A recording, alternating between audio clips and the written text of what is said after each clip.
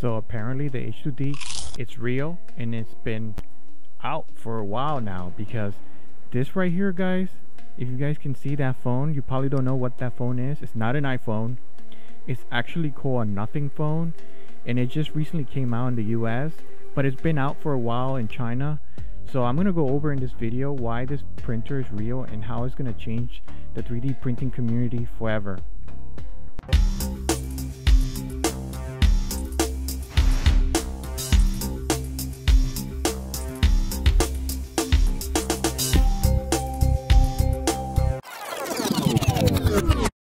Warning, this is only for entertainment purposes only.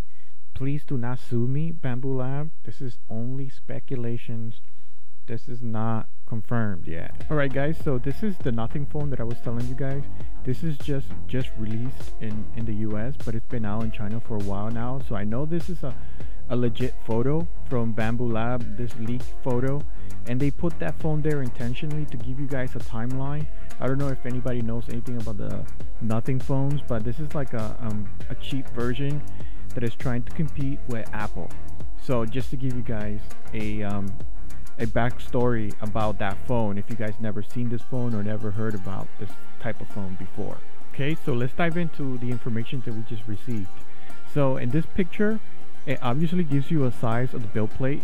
It doesn't match up to the original, so I think they changed the size of their printer. Mind you, this came out, the H2D, this pamphlet came out like a year ago, maybe more time than that, and they've been holding back on this for a while now.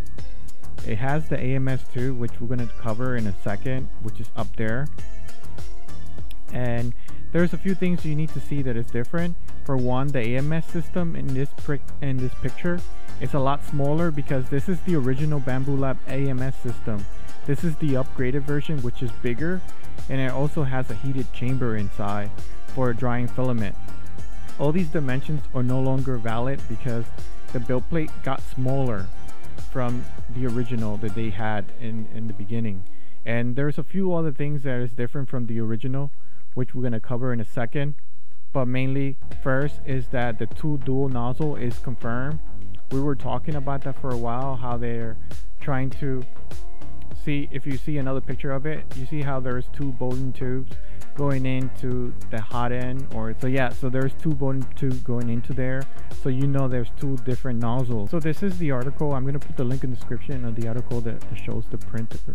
There are a few things you need to like keep your mind open to, is that there's talks about a laser on top of this printer, like this unit here. It can mount up there and you can use it as a laser cutting tool. Another telltale sign that this is possible, this laser, look at the film on the glass. It's kind of like greenish tint.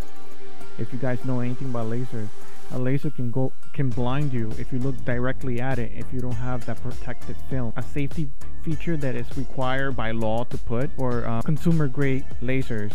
And I'm wondering, why would Bambu Lab want to get into the laser business? It's because Bambu Lab realized that the 3D printing market is very small, and they already got all the customers they can reach. I mean, they're trying to get new customers, and other companies, the way that they go about it is by creating a cheaper option and trying to take customers from each other. But Bambu Lab is thinking about reaching other customers, not be interested in 3D printers, but they will probably be interested in lasers.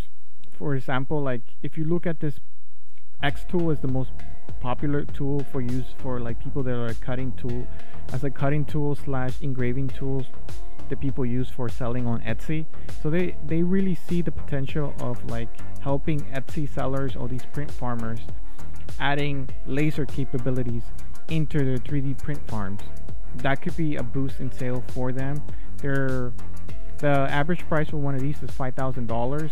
So the people that are buying these lasers, they're already spending this type of money. And based on the leak, it looks like their pricing is going to be around that. It's going to be around $4,000 to $4,500. It's not confirmed yet, but this is a lot cheaper than this X tool. If you think about it, that you're getting a dual head 3D printer along with the laser. if you guys understand what I'm trying to say. You're getting more for your money if you get a laser and a 3D printer with a dual head. So here is also a video by the homie Kian. I don't know if you guys know Kian Prints. He's pretty much like well known. He's really excited about the printer as well. Let me play a little bit from his video from the leak. Up top, we see an upgraded AMS with an HT at the end, as well as a screen that's got some numbers on it. Then just in front of that, there appears to be some piece of equipment or a module of some description. Could be a laser, could be unrelated, who knows? And finally, as some have pointed out, there looks to have been some reworking of the fans and venting on the inside of the machine. So that's the... Yeah, so that's the telltale sign that the laser is going to be part of it, because if you guys know anything about lasers, they need ventilation. They always have these big vent holes. You can't really burn stuff and smell the fumes. It's unhealthy for you.